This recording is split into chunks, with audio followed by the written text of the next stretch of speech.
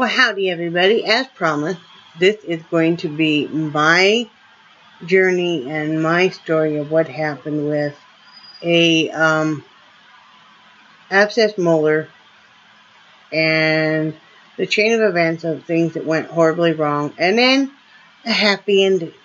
So if you're squeamish, disclaimer right now, if you're squeamish about talk of pus, blood, pain, some bad dentistry, you might want to not watch this. I'm not doing this to scare anybody.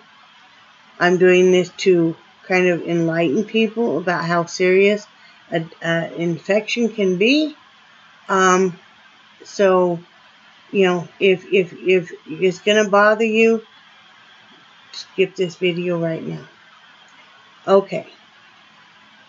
Years ago, I developed a very bad abscess on my very back left lower molar. It had broke off and then developed a bad infection very rapidly. So I got into the only place it would take me, which was this clinic, where the students do the work. And it was low income, which it had nothing to do with this whole story. But anyway, that's all I could afford to get into. And because it was so bad, they didn't even put me on antibiotics before, which every dentist told me they should have. They pulled it. And I mean, because my whole face was so swollen and all down here in my neck and everything, they pulled it. And then I remember him, and he had a hard time pulling it. Because I've explained before that I actually my body actually deposits extra calcium and bone around my nerve endings on my teeth. We didn't know that then, so it makes it very hard to pull my teeth. And then my roots I have extra roots and they are squiggly. Anyway, so he had a hard time, pulling it, and that didn't go smoothly.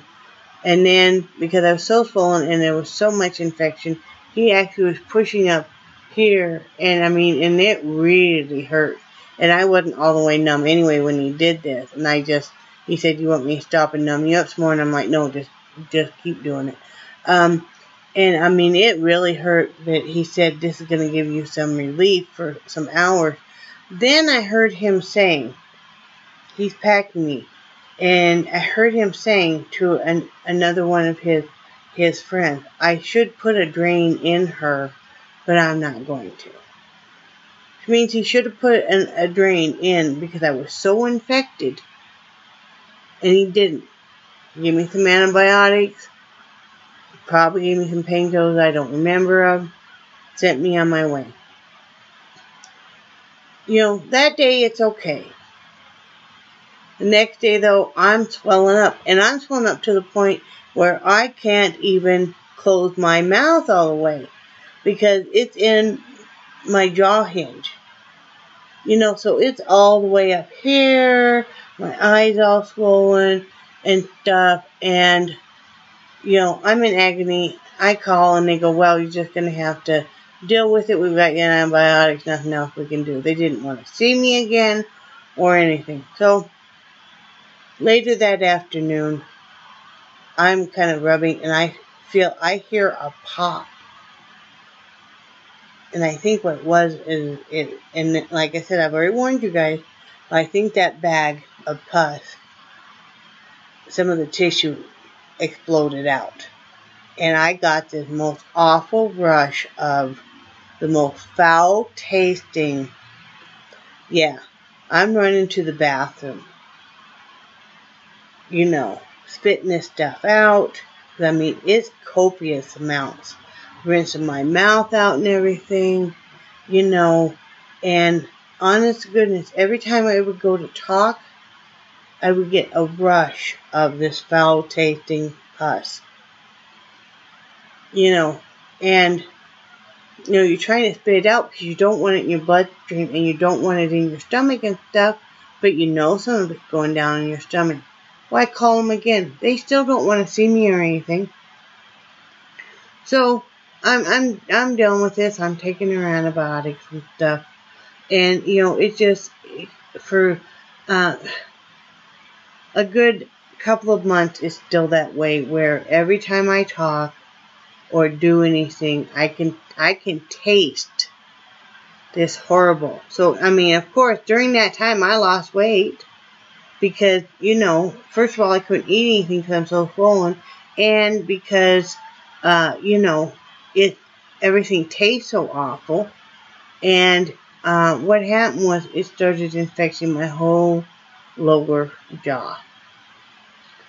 Went to another dentist, found another dentist. And he's, oh yeah, you're really infected. He kept me on antibiotics for about 6 months. And he was going to do this dentistry work. Well, the antibiotics were just keeping the infection at bay. Because I do bone deposits around my nerves in my mouth and stuff, it keeps that encapsulated.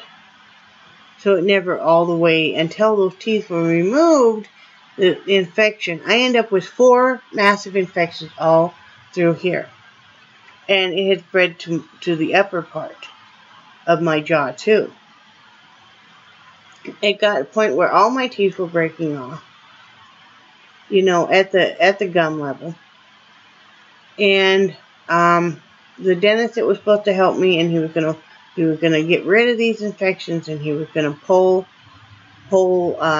do the oral surgery and stuff. The day that we went in there to have it done, do the oral surgery, and my dentures were already sitting there, they'd already been made and everything. He didn't get me numb.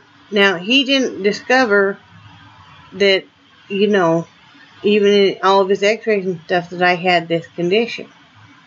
He claims that I'm just being a big baby about having this oral surgery done. I had him pull 4 teeth, and I was not numb, and I just couldn't take it anymore. And he was so, I don't know, that whole day when he walked in that office, he was very just, I don't know, he was very abrupt, and he'd never been that way, and it was kind of like I was a big bother and stuff, you know, and thank goodness and if your dentist won't allow somebody to be in that room with you, find another dentist, because thank God my husband was in the room with me. Yeah, he was sitting in a corner, but he can verify all of this, that I was not numb. The dentist is trying to shoot me up. He's not even hitting the roof of my mouth. It's running down, that Novocaine is running down my throat. And I'm trying to tell him this.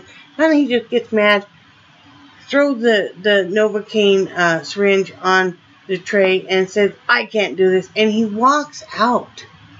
Even his assistant, dental assistant, is kind of like, he refused to work on me anymore. And we even called later and said, you know, because we had paid all this money. He refused to work on me anymore. He also then refused. He wanted me to finish paying for the time that was booked for this oral surgery that he didn't do.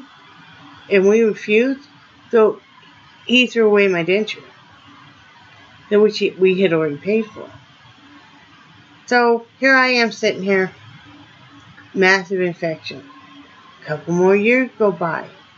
Okay, I'm using antibiotics to keep it at bay, and it did. But finally, I found a dentist who, on first time of doing the X-rays, pointed out this condition I have, and that's why I've been having trouble getting numb. No problem. She can get me numb. She can do the oral surgery. You know, even though I have, at this point in time, dental anxiety, and they don't do laughing gas or anything, we can do this. They'll numb me up while I have my teeth cleaned. And she explained why you have to have your teeth cleaned before you're having extraction. It made perfect sense. You know. So I went through the teeth cleaning. She did all the oral surgeries right there in her office, which took her, and this was a massive 4-hour oral surgery. She removed, because I have now I have dentures. I have full dentures on top, and I have a partial on the bottom. So everything, if you see this metal bracket and this one, these are all my teeth. The rest are all denture. They're still my teeth. I paid for them all. You know, because your insurance only pays, if you have dental insurance, it only pays $1,000. You know, that won't even pay for a crown these days. And thank goodness times were better at that point in time that we, you know, we could afford to have it done. But she pulled all of these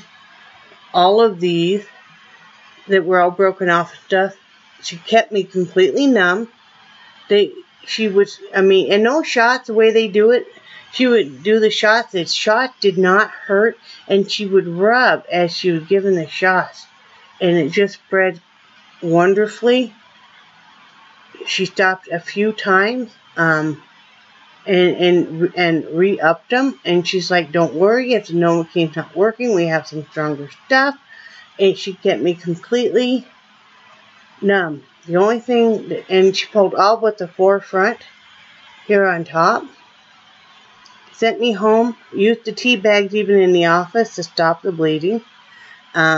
Treated me with some injections that went under the gum for the infection. Of course, a really heavy duty antibiotic. I healed up beautifully. Very little pain. In fact, I didn't even use the whatever painkiller she gave me. I just used the Aleve and the Tylenol. You use the Aleve, and in 4 hours you chase it with Tylenol. Then you take your Aleve again, chase it 4 hours later with Tylenol. You keep doing that, and it keeps that pain, you know, at bay. So, healed up beautifully, and then my health started to improve. All the other infections I had been suffering throughout my body healed up. My stomach, I was having bladder infections.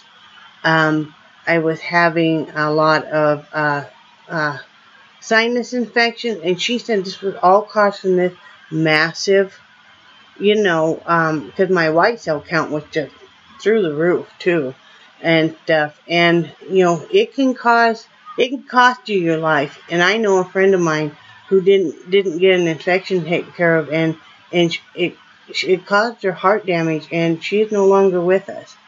You know, I did tell a friend of mine, and okay, I'm gonna be up front.